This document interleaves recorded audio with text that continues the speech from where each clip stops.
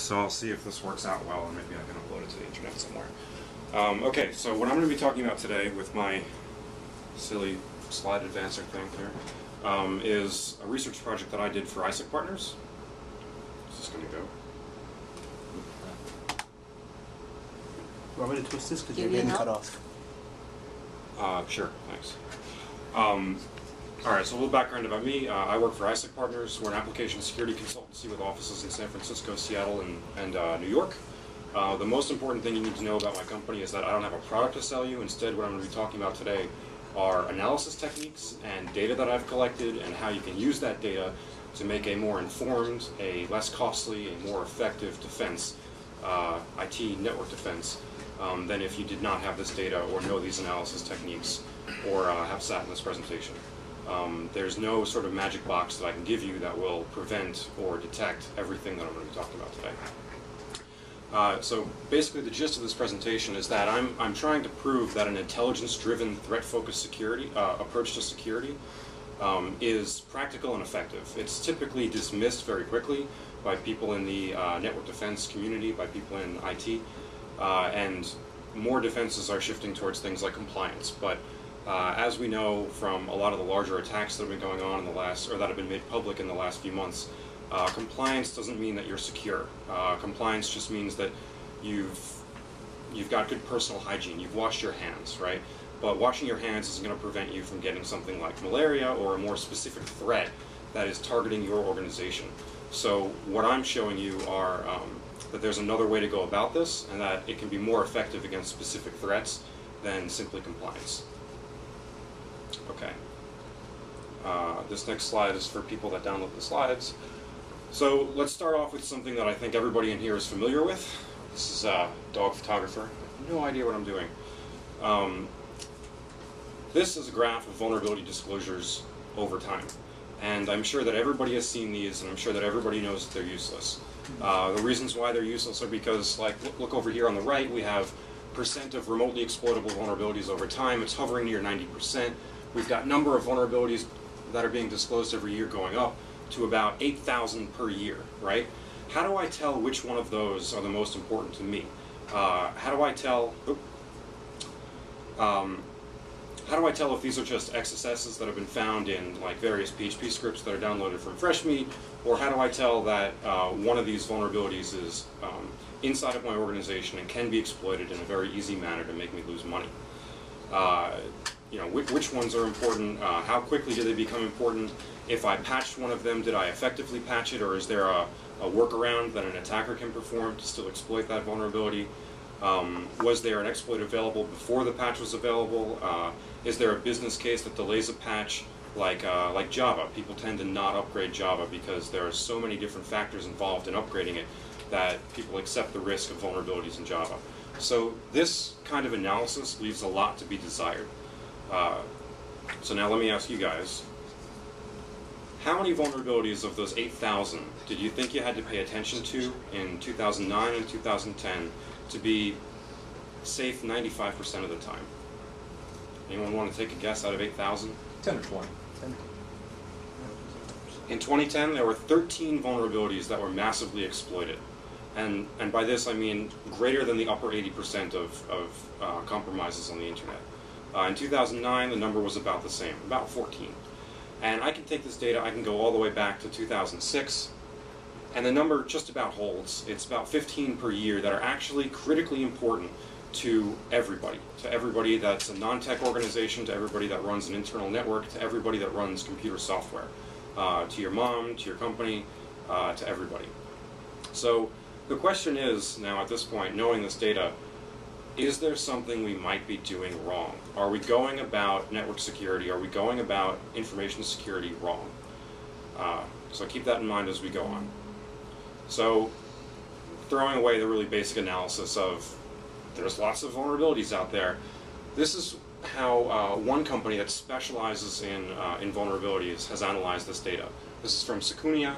They're a vulnerability database, and what they do is they collect and aggregate information about vulnerabilities and then sell it to large corporate customers as intelligence. They also have a product around this called Secunia Psi, which is a desktop application that collects information about vulnerable software that's installed on those computers for that agent.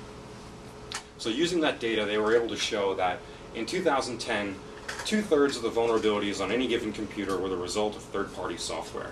And about 1/3 were the result of first-party software, so operating system software, Microsoft software. So the obvious implication here is that you have to pay attention to third-party software because it has the largest magnitude of vulnerabilities. But you know what? I don't care about vulnerabilities. Vulnerabilities only matter to me when they're actually exploited, right? So in this case, are attackers going after the larger 2/3, or are they going after the baseline that's available on all of the computers they're going to attack? Do they attack the Microsoft software they know exists on all the computers, or that might be hardened more than the third-party software? So, like, this graph, even though it has a more advanced analysis of all those 8,000 that happen per year, it still doesn't tell me what I want to know. So if I actually look at the data, I can show you that in 2010, there were only 4 or 5 unique targets that were exploited out of all those that were in the last graph. This starts to become more actionable. And if we look at the actual targets, we see that it's focused on the dominant platforms that are installed on your computer. So yes, it might be third-party software like Flash, Reader, Java, QuickTime, but I don't know if I actually consider that stuff third-party, right? It's installed basically everywhere. Flash and Reader have a 95% market penetration rate. Java has about 75%. Internet Explorer is on every Windows computer, and it's the default browser for most corporations. And QuickTime hovers somewhere between 50 and 65%. So despite all these vulnerabilities in third-party applications, a very small number of them are being targeted. And really, when you look at this, don't you think that like 2/3 of the software on any person's given computer is going to be third-party anyway? Like, don't you just randomly install software right after you get the computer?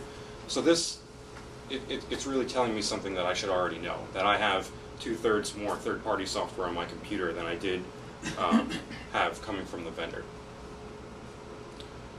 So here's another way that Secunia looks at it. They released this report at RSA. I call this one Wheel of Vulnerability Fortune. This very complicated graph basically says that on any given computer that Secunia Psi, that Secunia's customers analyze, there are 75 known public vulnerabilities latent on that computer that have not yet been patched. That's across their entire customer base.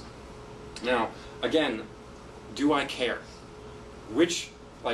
If that were true across the entire internet, don't you think that botnets would be even larger?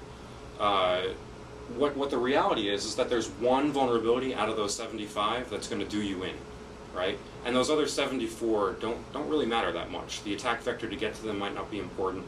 They might not be in a target that gets attacked. So again, if we look at the data, I can actually give you a very good indication that one of those targets is going to be first, that one of them is going to be exploited more or quickly sooner than all the others. And the way that I can tell that is based on where the vulnerability was first disclosed. If it was first disclosed as part of a targeted attack, you better guess that that's going to be massively abused in the days afterward. Again, if it were released as a zero-day disclosure, if it were released by a white hat security researcher to a public forum with exploit code and they didn't notify the vendor, these are jumped on quickly by people that massively abuse vulnerabilities. And another thing that you see when you look at the data are that these massively abused vulnerabilities, the people that do these kinds of things, they're not finding their own. They're taking them from public sources after they've been described in public forums. So finally, hopefully you're understanding what I'm getting at here.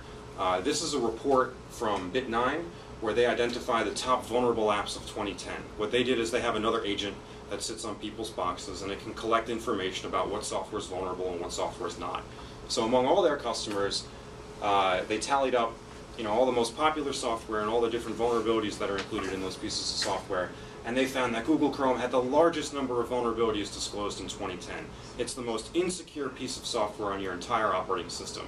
And they compared that to other applications like Apple WebKit, which had less, but still made their top 10 dirty, or top 12 dirty dozen list.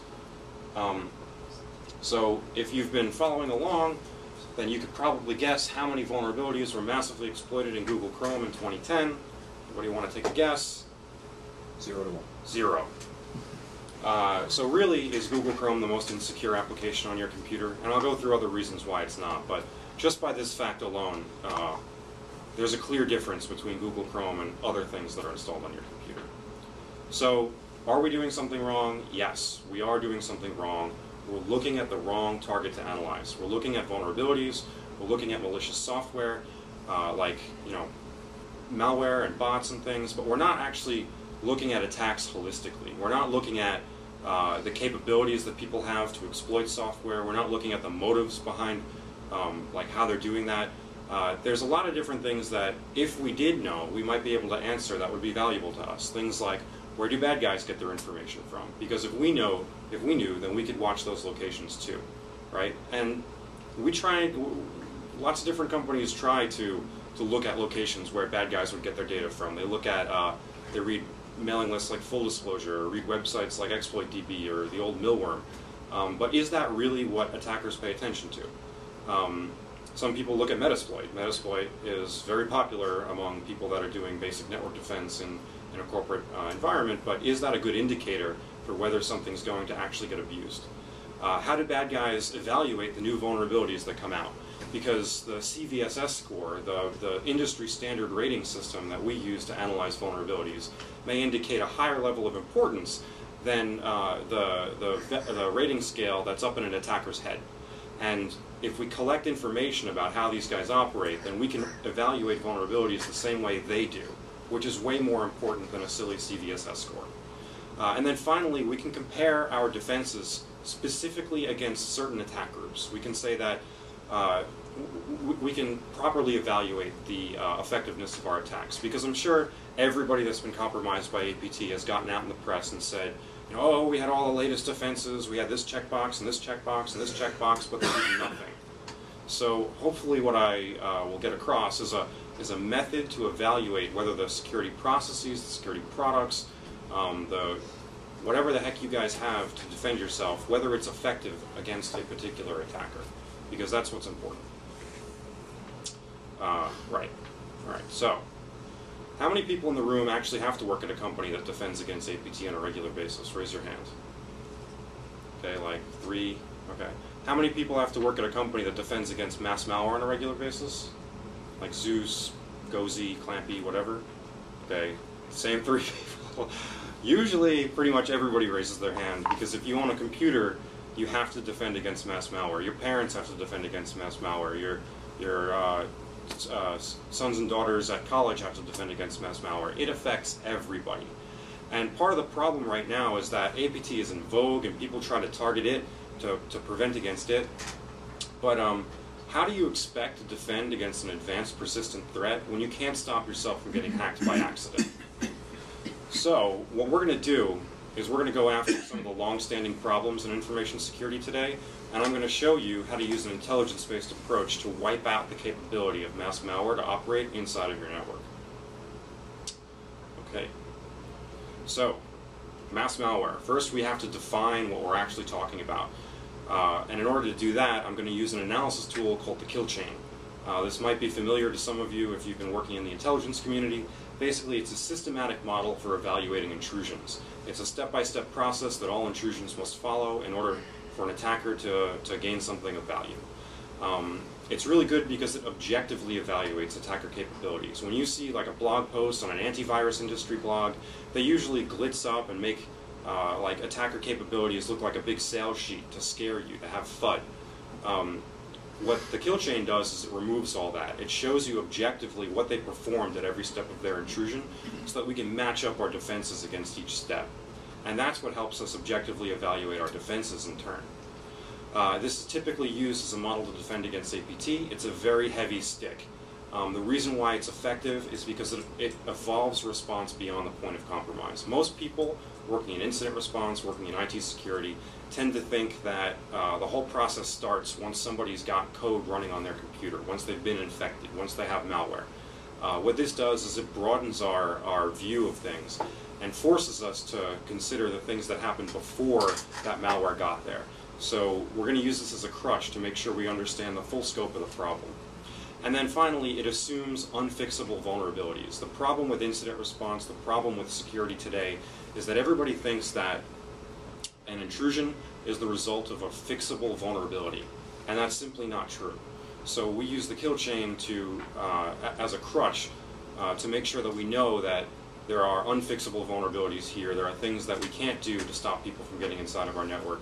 So we need to gather more data. We need to look at it in a broader way. And then I have to give credit where credit is due. The first person who applied this technique, this kill chain model, to IT security was a guy named Mike Klopper, who writes on the SANS Forensics blog and works for Lockheed Martin. Very smart guy. So let's just start off. I'm not even going to define what a kill chain is. It'll become obvious as I go on here. Mass malware performs reconnaissance. They perform reconnaissance in a way that's different than most of us think about reconnaissance. They ask themselves, where do rich Americans browse the web? And they predominantly browse the web on a couple different sites. They browse them on sites that have advertisements, they use search engines, they go on social networks, and then there's a long tail of other websites that we go to on a daily basis. And the way that mass malware performs reconnaissance is they expose themselves to us on all these different forums in a couple different ways. These are the top four. They put malicious advertisements, they do search engine optimization to get themselves up in search results, they compromise friends and send messages to people in order to get them to click on links, and they perform SQL injection on massive numbers of sites at the same time. About maybe a month ago, there were the Liza Moon attacks, which was a SQL injection worm that infected about 1.5 million different websites at once and injected malicious code into those websites. iTunes.com, Apple.com was among those affected. So it's kind of impossible to not be exposed to mass malware. If you browse the web, you will be exposed to it at some point in time. The next thing they do is they have to purchase weapons. They go out and they purchase something called a web exploit kit or a crimeware pack. These are packages of somewhere between 5 and 20 exploits, and they sell for between $200 to $2,000. These include things like obfuscation techniques to get by IDS, and we're going to talk about that more later. Then they take these two components and stitch them together into a complex delivery network. Most of you are familiar or may have heard the words fast flux network or a double flux network. This is an example of, looks like a single flux network, that can encompass thousands and thousands and thousands of different IP addresses. So good luck finding a blacklist that identifies all of those quicker than they can exploit you. After they've exposed themselves to you and delivered an exploit from one of those crimeware packs over their complicated fast flux network, they're going to exploit an application on your computer, typically a client-side application like Firefox, Internet Explorer, Adobe Reader, QuickTime, or Java. This is the first point at which they're executing code on your system, that they've stepped foot into your environment. After this, they install malware. The big one right now is SpyEye. They typically encode it in a certain way. This is encoded in a way to avoid antivirus detection. This virus trap service is like VirusTotal in reverse. It's a service where you can take a binary, upload it, and then it pops out something that can't get detected by antivirus at the current time. This malware calls back out over a complicated delivery network, the same one that was used to send it down. So again, good luck trying to pick out these IP addresses from the needle in the haystack of your network traffic. And then finally, what mass malware guys do is they have to perform actions on objectives. They have to make this somehow valuable to them.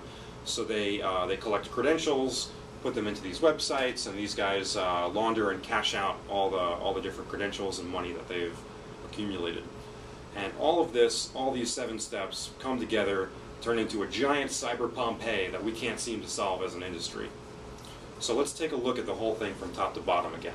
This is the kill chain on the left. 7 really basic steps. They perform reconnaissance by infecting millions of sites with different pieces of malicious code that get exposed to us. They weaponize from among thousands of vulnerabilities that I've already discussed are very difficult to try and figure out which ones are important, and to patch them effectively, and to work around business cases to not patch them, or to even figure out if your users installed some software that's not supported and now have vulnerabilities that you're not patching, like if your organization allows Firefox and doesn't patch it. That's a really common thing. They deliver all this over a complicated delivery network, thousands of IP addresses. They use tens of different exploits across those client-side applications in order to gain code execution on your machine. They create millions of malware samples, mostly unique per install, in order to evade things like antivirus, and then they call back out over those complicated networks, over those fast flux networks, with thousands and thousands of IP addresses. So What do we see here? All of our defenses are aligned along the most robust nodes in the kill chain. But the one thing that people tend to forget about is that there's a very weak node here, which is the exploitation step. Just looking at the magnitude that I've described here, the tens at exploits, that seems like a manageable number. But everything else that we've got, blacklists, IDS would target thousands of vulnerabilities. Blacklists would target the reconnaissance phase and the installation phase. We're all targeting the most robust nodes of the kill chain. So what I'm going to try and do is target the weakest one. And we're going to see if we can break the whole chain from start to finish so that they're unable to complete it. I also find this step pretty interesting to analyze because, as I mentioned here, it's the last point that you have control of your data. Everything before this occurs outside your network. You can't do anything about it. Everything after this is stuff that goes on inside of your network. It's on your computer, it's on your network, it's captured in your logs, so on and so forth. So this tends to be a pretty interesting point to analyze. It's your last line of defense. So let's see what we can do. So how do we perform collection against the exploitation step of the kill chain? This is my super cool Ferrari tank. First, we need to know what we're dealing with. In order to figure out exactly what we're dealing with, I told you we use these crimeware packs in order to gain access to the different exploits that are going to be used by mass malware. Crimeware packs, like I said, contain somewhere between 5 and 20 exploits, and they're sold for between $200 and $2,000. So what I did is I approached a good friend of mine who works over at ThreatGrid, which is a little stealth mode startup based here in New York, and they collect data about volume of exploitation of this huge mass malware problem. And he was able to give me a list of malicious URLs from Q1 of 2011 and the exploit kits that were associated with those malicious URLs. So I can tally up all that data and I can get a rough approximation of the popularity of different exploit kits that are in use. And what I found was there's actually a relatively small number. There's like 20, 25, 30 on this list, but 99% of them are all in the top 10, and 85% of them are all in the top 4. So we can actually perform analysis on a small number of these exploit packs and actually gain coverage of a very wide segment of this problem. So you might be asking yourself, well, I don't know anybody at ThreatGrid. How would I be able to gain access to this data to figure out what's going on? There's many other different areas on the internet where you can gain access to different intelligence-related information about these exploit kits. AVG Threat Labs is the screenshot over here. They use different browser plugins and desktop software in order to match up this data. For their customers, the Black Hole exploit kit was the #1 web threat that was affecting them around, this was like mid-April. And this is the same thing that Dean was seeing. I just got data before the Black Hole exploit kit became very popular. Malware Domain List, Krebs and Security, all these guys track the proliferation of these different crimeware packs. So what I did is I went and collected not only the top 10, so the top 10 represented 99% of the volume, I collected the top 15. So I have pretty good coverage of what's going on here in the underground. I even got multiple versions of certain exploit kits so I could track their development over time. The next thing I had to do was I had to take a look at these exploit kits in a way that allowed me to analyze them. And most of them were encoded in some way to prevent analysis. So I used 2 different services to decode them. JS Unpack decodes JavaScript from a variety of different sources, so inside of an HTML file, inside of a PDF file, inside of a bunch of other different document formats. And then I also used Decode by Us, which is a web service to deobfuscate PHP code, which is what most of these crimeware packs were written in. At this point, now I have unencrypted or unobfuscated PHP and JavaScript, which is what these attacks are written in. I can write signatures for them using a lightweight signature engine like Yara in order to detect exploits. So I'm writing signatures to detect exploits, not malware. Very, very important difference here. From that, I'm able to get the exact vulnerabilities that are being exploited, the CVE identifier for that vulnerability. And I can plug that into something called Shodan, which has a very simple to use Python API in front of many different vulnerability databases. Things like ExploitDB, the Metasploit framework, the actual CVE database, or OSVDB. And then from that information, I can take it and analyze it in some way in order to identify trends or look at other interesting data. The last thing I could do is, because I have access to the kits, is I can perform live testing on the exploits. I can actually try them inside of a virtualized environment to see what they do and how they were written. I didn't even need to go this far. The first 3 steps were comprehensive enough that I was able to get the data I wanted without performing that last step. So a little bit about Yara. This is what one of the signatures I look like. One of the signatures I wrote looked like. This is a signature for CVE 2009-3672, which is the IE style vulnerability. It's a basic string matching application where I have these 3 strings, and if those 3 strings are located in the same file, then this is an exploit for that particular vulnerability. And you can see it has to match all of them. And if the file matches those three strings, then the word CVE 2009-3672 will be printed out. So this is what JS Unpack looks like, or Yara looks like, when I run it with my rule set against one of the exploit kits.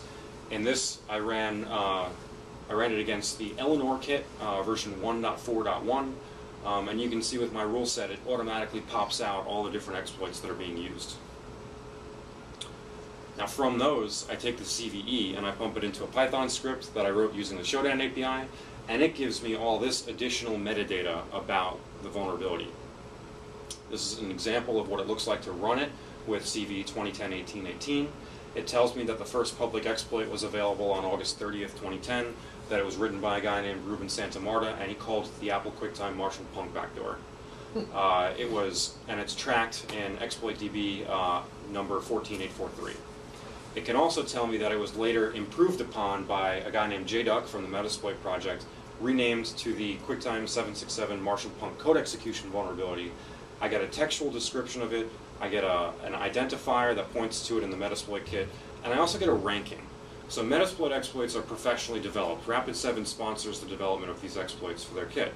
It's very important because penetration testers use these to run on different customer systems, so you want to know how reliable they are. So I consider the rank provided by Metasploit to be a high bar of reliability. If they got it up to great, which they consider like reliable against a single platform but not multiple, then I don't think that anybody in the malware industry would do any better. And if somebody in the malware industry did do better, JDuck would go find it and improve his own code. So that's a pretty good indicator for how reliable it is. And then finally, I'm also given a URL to the original blog post that disclosed this vulnerability. So this was a 0-day disclosure that was put up on reversecode.com and was not given to the vendor. That's the first place it was located.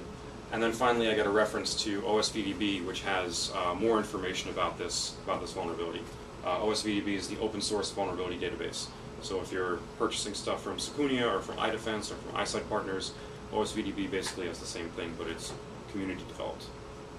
So to recap, because I know that was a lot, I took exploit kits, I distilled them into the vulnerabilities they're exploiting, and then I searched for metadata about those vulnerabilities through a variety of means with Showdown.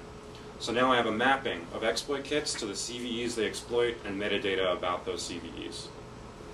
So now, let me give you a preview of what the data shows. It's pretty simple, actually. This might be stuff that you've all heard of before. It's just going to be wood. First, if we analyze the data in this way, we can show that Java was very easily predictable as the next target as far back as 2008. We can show this in 2 different ways. We can show it based on trending data for exploit kit usage and the research community interest in this application, or we can do it via basic adversarial analysis, a basic attack graph that shows the level of effort that people had to take to install malware on your computer via this vector. The next thing that I'm going to show is that DEP is a significant obstacle for mass malware exploit writers. DEP is an exploit mitigation that adds obstacles to exploitation. So you have to spend more effort in order to make an exploit that bypasses DEP than if it weren't there. What I'll show is that from the data I collected, mass malware exploit writers are not able to bypass DEP to this day. The way that they bypass it is by stealing code from other public sources. Finally, the next thing that I'm going to show is that mass malware exploit writers greatly prefer custom code, or greatly prefer public code over custom development. They prefer not to develop their own exploits. So public exploit code is a very reliable indicator that they will then begin using the exploit for that vulnerability. And I can show you that there are different sources they prefer more than others. And the reasons why they prefer other sources are because of the level of information detail that's provided with them. So things like targeted attack data, exploits that were used in targeted attacks and then became public at some point in time because a white hat researcher was analyzing them and wanted to share it with the world, those get abused very quickly. However, vulnerabilities that are announced in vendor advisories that have very limited detail, those do not get exploited in such wide numbers. Okay. So, first case study, let's talk about Java.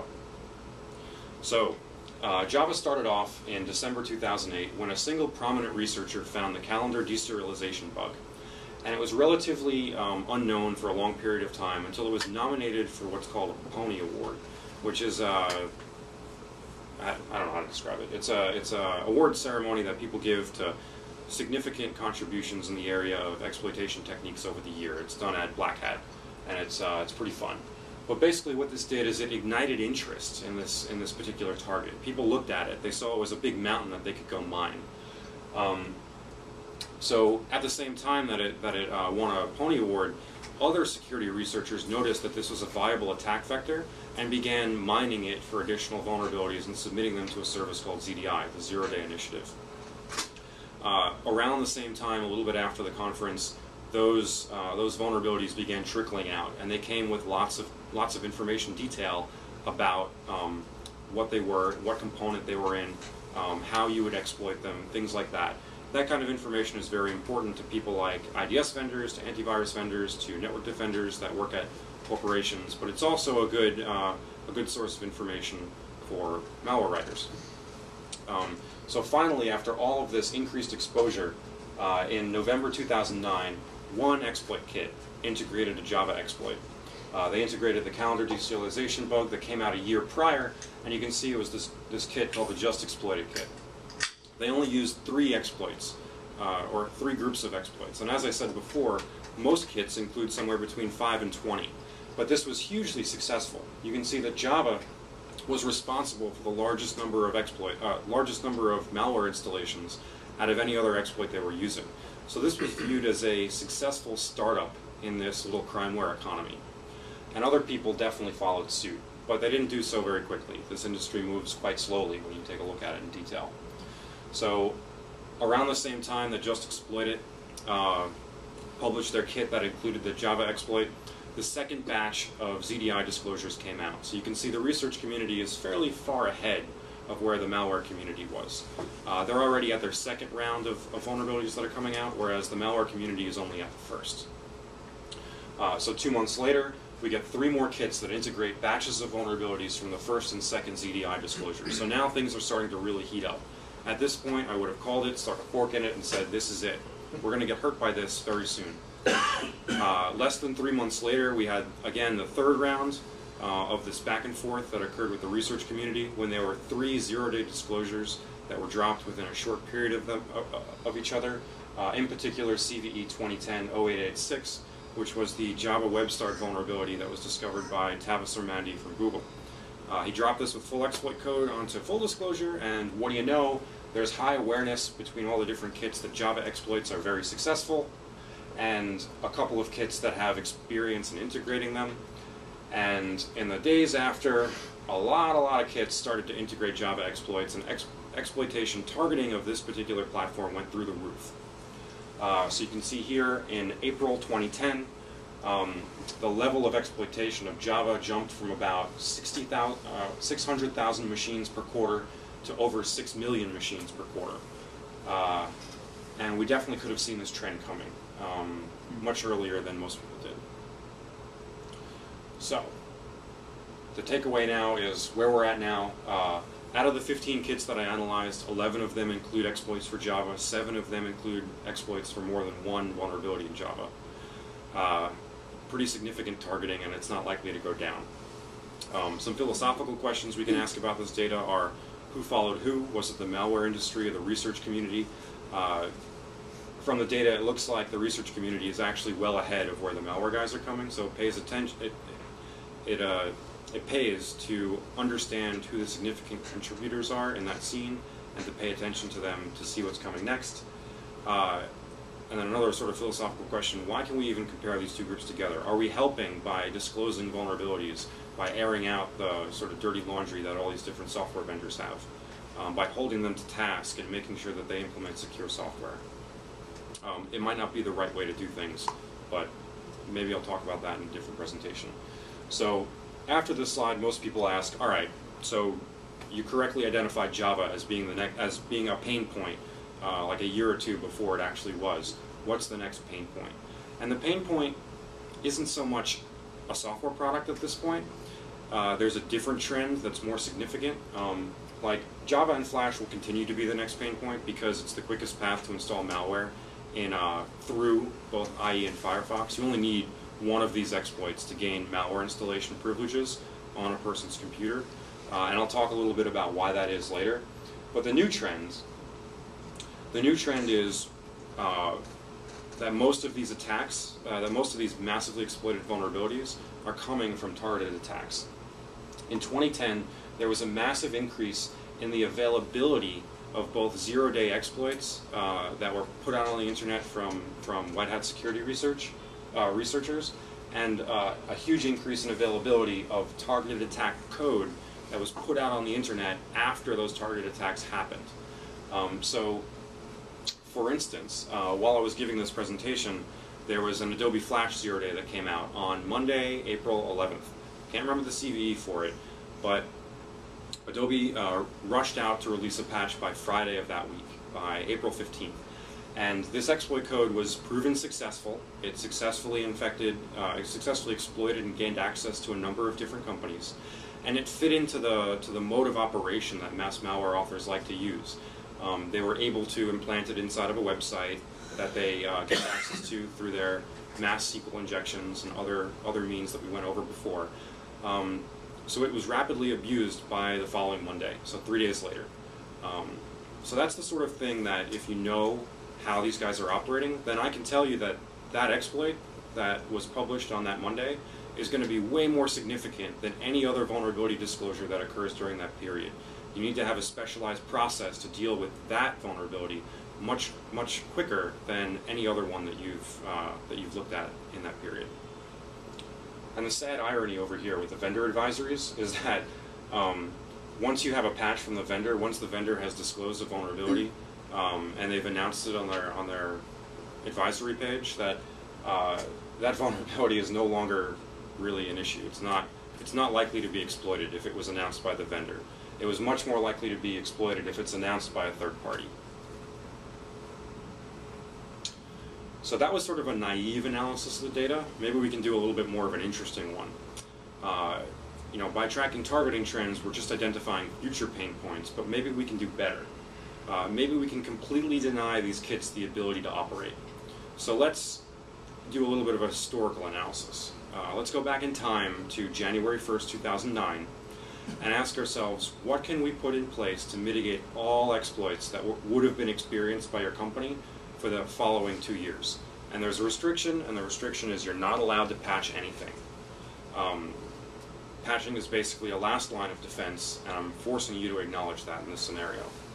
So to recap, in 2009, desktop computers had Internet Explorer 7, they had Firefox 3, Adobe Reader 9, a whole slew of different plugins, and we're running on Windows XP SP3. Vista was out at the time, but I doubt anybody used it. The data set for this period, over that 2-year period, was 27 exploits. That's from the beginning, that 13 and 14 exploits. So, first thing we're going to do, let's partition the exploits based on our mitigation options. We can split them into 2 different categories of memory corruption and logic flaws and attack them independently.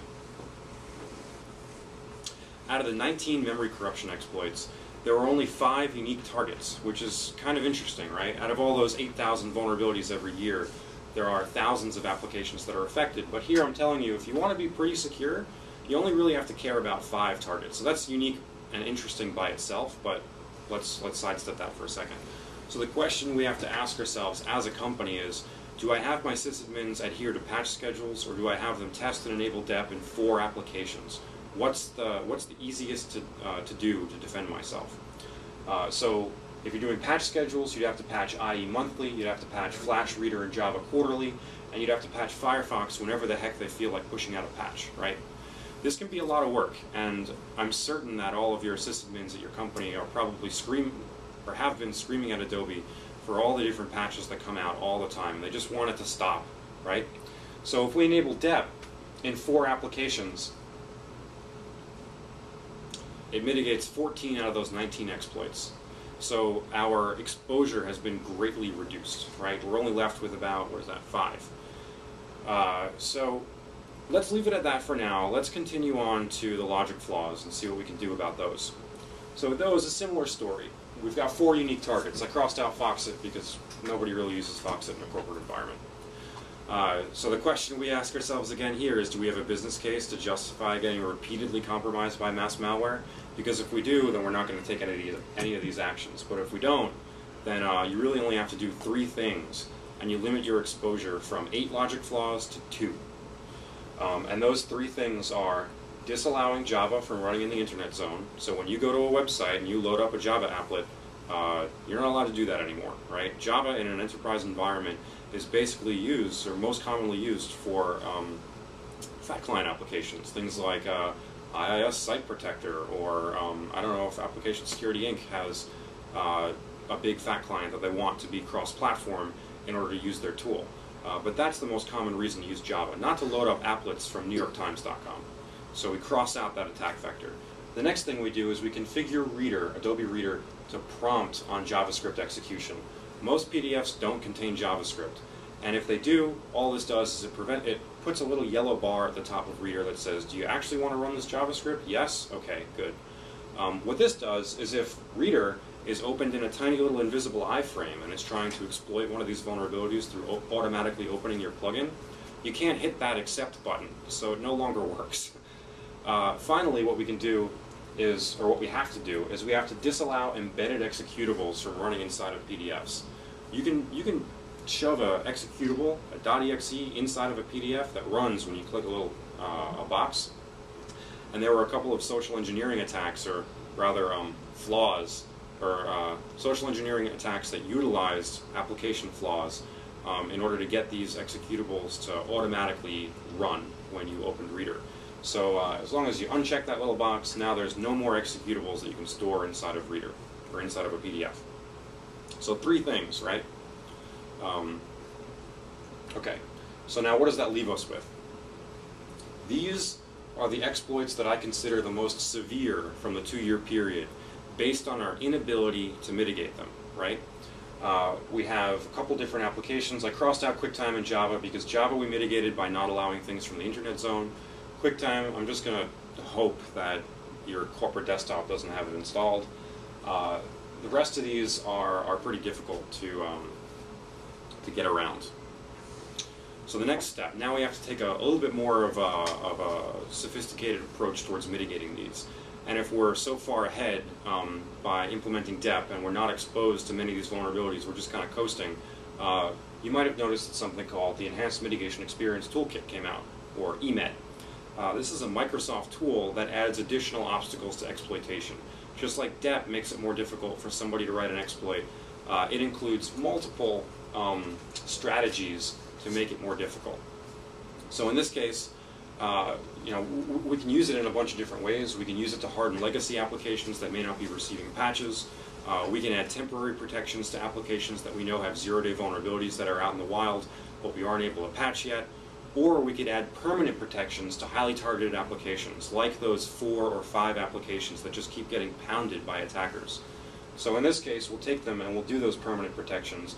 We'll only enable one thing, the EAT filter, so the rest of them aren't going to have an effect on your system that might be negative.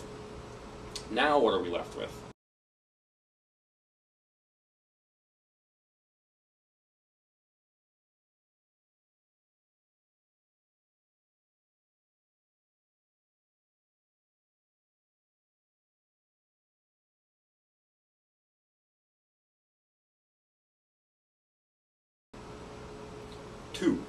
These are the 2 logic flaws that are left, the only 2 exploits in that 2-year period that you would have been affected by.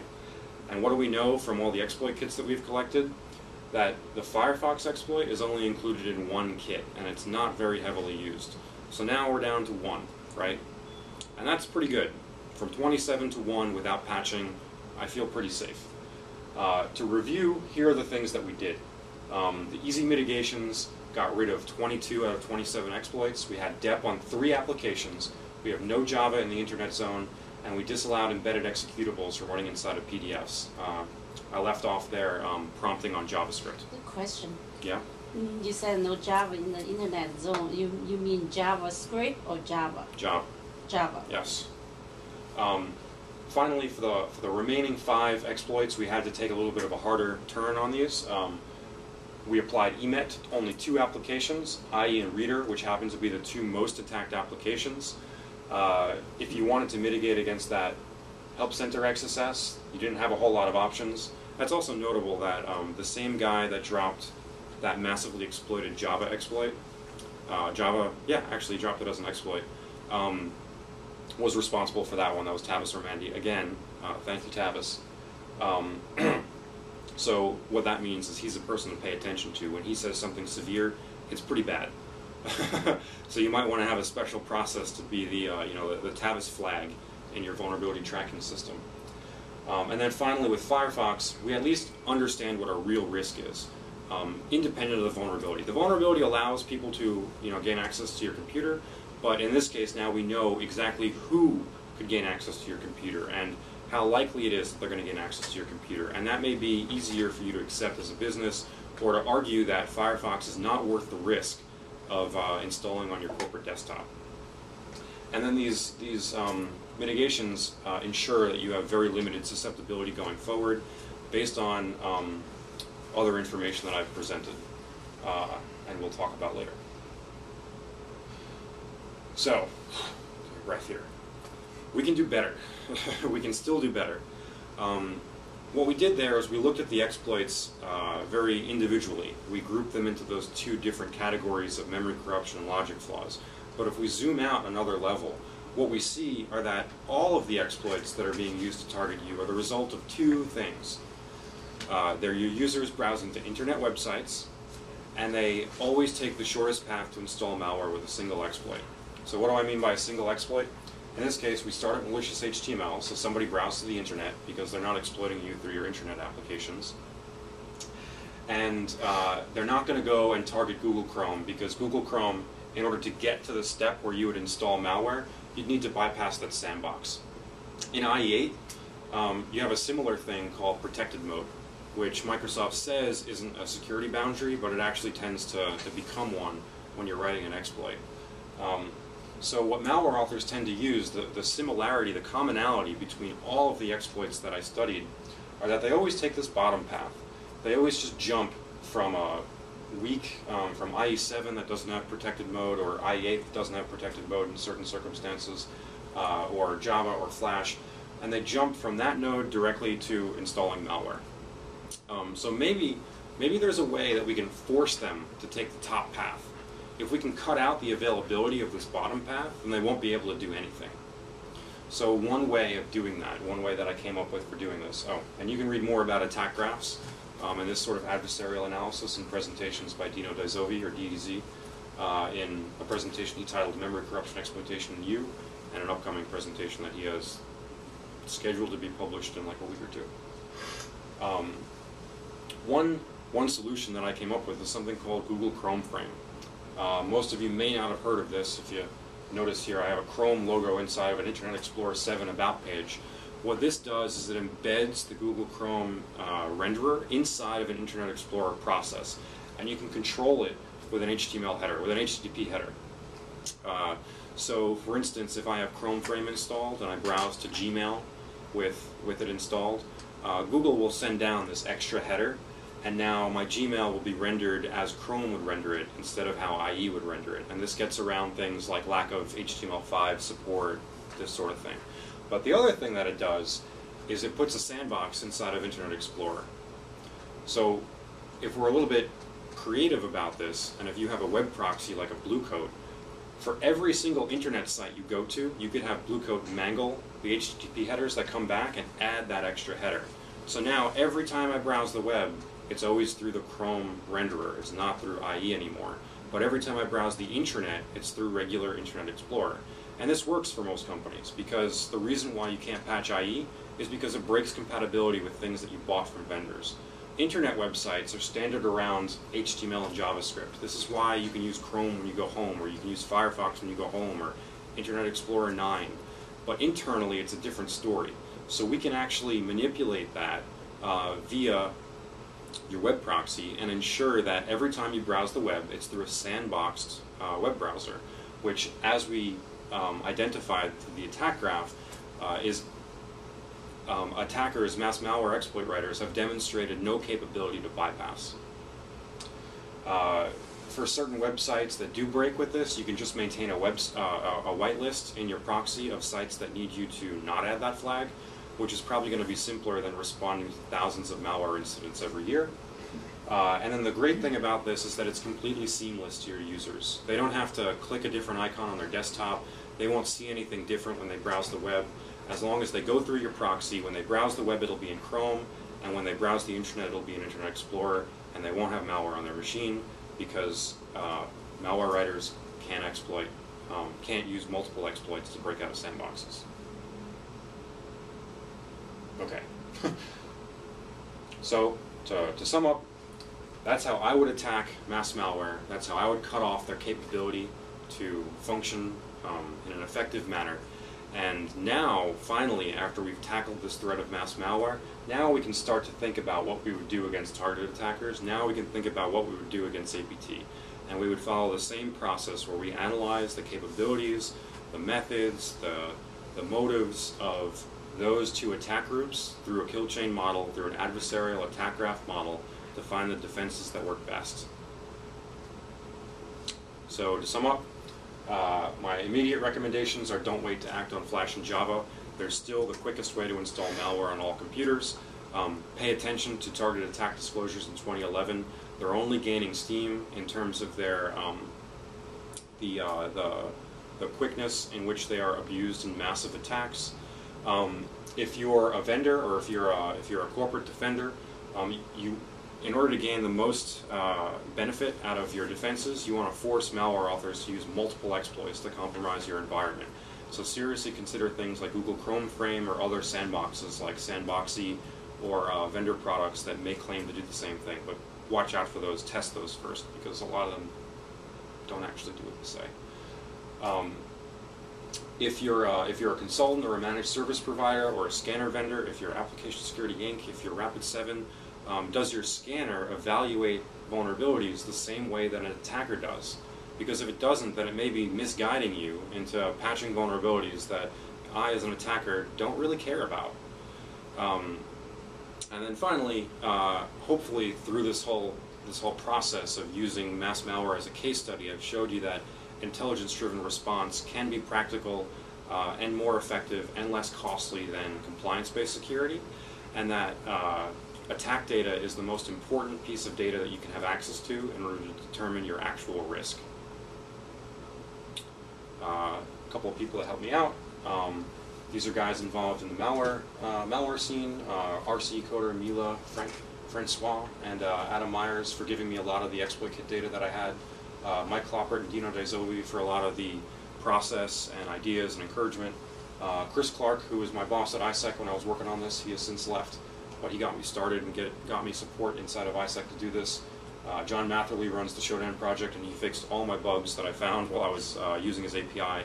And Dean DeBeer for creating such an awesome product like ThreatGrid that gave me access to a lot of the exploitation data and attack data that I needed to complete this project. So if you're looking for related presentations, I would suggest you take out those three. Take a look at those three, and I'll be giving this again with updated information next month at a conference called SummerCon. That's all I got. I'm done now. Are there any questions? It's malware that's been installed over in Iran, Stuxnet. Stuxnet? Stuxnet, yes. What keeps that from coming over here? It's over reverse. It is over here. It is over here. Yeah, it is over here. Okay. Stuxnet is sort of an anomaly. It's an untargeted attack that was used to accomplish a very targeted means, or targeted effect. But if you wanted to defend yourself against things like Stuxnet, they do not fit into this model of mass malware. They're not coming from a mass malware adversary, so you would have to perform this analysis against a different attack group in order to figure out means to protect yourself against that. But in actuality, a lot of the defenses that I came up with are applicable to both. So you'll be much better off if you take a look at the more simplistic adversaries like mass malware first and work your way up the stack. Does that answer your question? Okay, it's all over the place over here then, Yep. as far as how come we don't hear more about it? I mean, I don't. Very few I hear people about run Iranian PLCs. nuclear process. Yes, exactly. In other words, it's written in their language or something, or? It's a limited attack to Siemens PLC controllers, so unless you're running a SCADA network in a manufacturing or other type environment, you're not going to be vulnerable to it. It is specifically targeted at manufacturing type networks. And specifically targeted towards those specific controllers. So not every SCADA type controller, but those that control the centrifuges. I guess the thing to remember here is that Stuxnet is a very limited threat. Like, we're saying that yes, it's all over here, but Stuxnet compared with mass malware like Zeus and SpyEye and Gozi and Clampy and the rest of those that I could rattle off on for hours, there are significantly more of those that are going to affect your network than there are of Stuxnet. And Stuxnet is fairly targeted. I mean, yes, it's like an opportunistic approach to getting access to those centrifuges and things, Right. but it's still not as widely exposed as mass malware is. Mass malware is the most widely exposed adversary out there. You will encounter it in your daily life thousands of times more frequently than you will Stuxnet. So I'm trying to get the biggest bang for my buck with this presentation. No, I understand that, but Ben, the other piece here was that I think in the utility sector or in the energy sector, you'll probably see a lot more conversation on Stuxnet than you would in a general setting. Or those things targeted specifically to SCADA systems. So much SCADA stuff. systems. Well, I actually have some frequently asked questions, or well, this one doesn't make sense. Okay, so one of the things that I'm really concerned about is that nobody's performed this kind of analysis in the information security industry before. People tend to be myopically focused on vulnerabilities and malware, but they don't tend to consider exploits or the full chain of events that goes on in terms of defense. So I'm actually pitching this to different like antivirus firms or threat intelligence firms like iDefense, iSight to keep up with. Because I did this as a point-in-time analysis, but going forward, there really ought to be a product based around this, and there isn't, and that's like it's a tragedy. Because it's obviously, from the case studies that I presented, a very effective way at going about defense, but it requires specialized attention that many like corporate defenders may not have access to. It takes a person like me to sit down and do all this stuff, to have research time that I might not be able to accomplish if I were working for Citibank or whatever. So that's one thing. Can I ask, how long did the whole project or analysis take? 2 weeks.